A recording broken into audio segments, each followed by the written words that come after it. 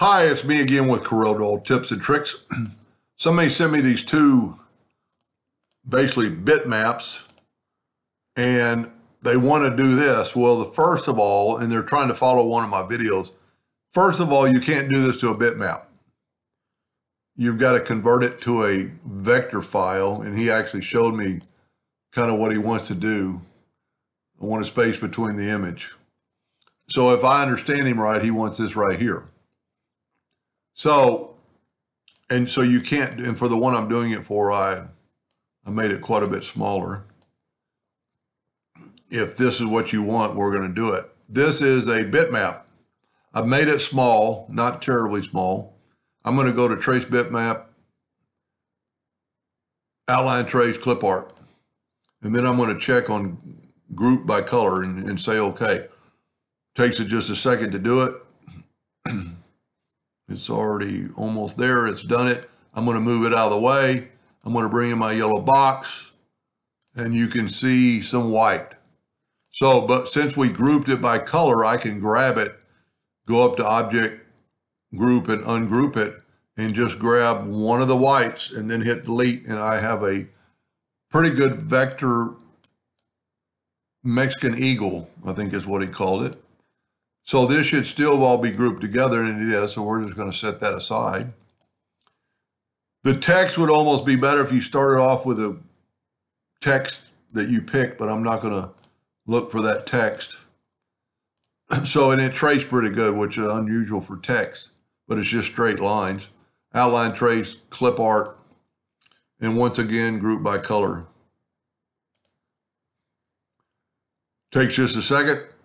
Almost done. As soon as it's done, you hit OK, and you have that. But see the white? So now if we go to Effects, or excuse me, Object, or Group, and ungroup it, and grab just some of the white, and we've taken all the white away. So that is our vector of this. Now, to make this work, here, that's the old one. Here's my new one. And I'm going to go ahead and turn it red, just to make it a little bit better. This is a two-line product. So you can and you really cannot do this, but I mean, you can't contour. So what I'm going to do is I'm going to take a rectangle. I'm going to take the Smart Fill tool, fit on any color. I'm going to fill it in. I'm going to nudge it over. And I'm going to fill that in, and that gives me my letters. Right click, right click, no fill, left click, no fill, and then black outline. So right click, or excuse me, left click, right click. So we have the outline now, and we can go to Effects and Contour.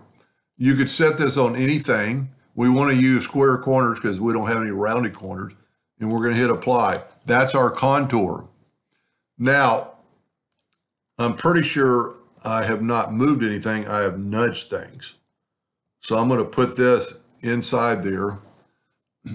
And, well, really and truly, I need to move this over there too and try to group that together and try to get it more about maybe where you'd want it.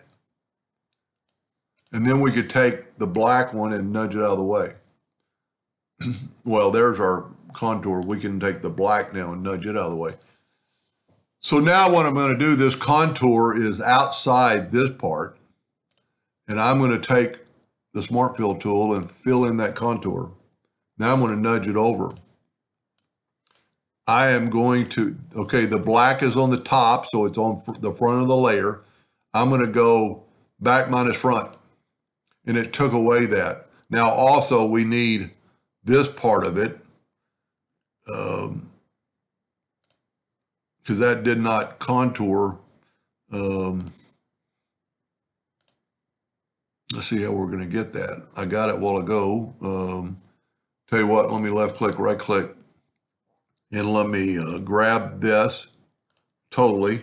Now that's not our contour, that's our shape or our color. So I'm going to left click, right click, and I really want to get rid of that center part. I just want the outer. Well, no, let's try it.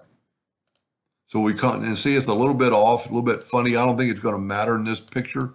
See, this A isn't perfect. So we could get rid of some of these nodes and right click and turn this into a line and make it more perfect. And then we can get rid of some more of these nodes. It's still a little bit funky, but it should contour now a little better. So we're going to grab it with the pick tool and contour. It's a little bit off, but big deal. Go up to Object, break contour apart.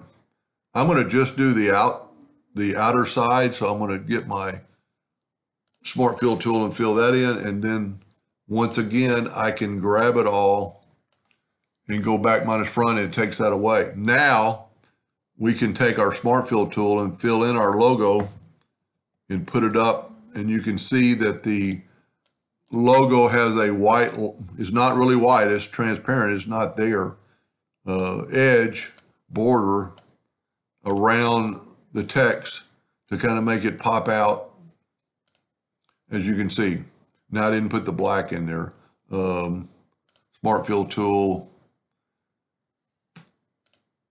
and do that, and whoop, there you go. I'm guessing that's what he wanted. If it isn't, he'll email me back and tell me that's not what I wanted. That's pretty cool. The only thing I don't like, it takes away from the eagle. Can't really tell what it is, but that's pretty close to the way he had it in his drawing. And, that's just going to take away from the eagle. The eagle's head is still inside there. And you could move that around. You can't now, but you could back up and start over. Anyway, I hope that helped him a little bit. Thank you for watching.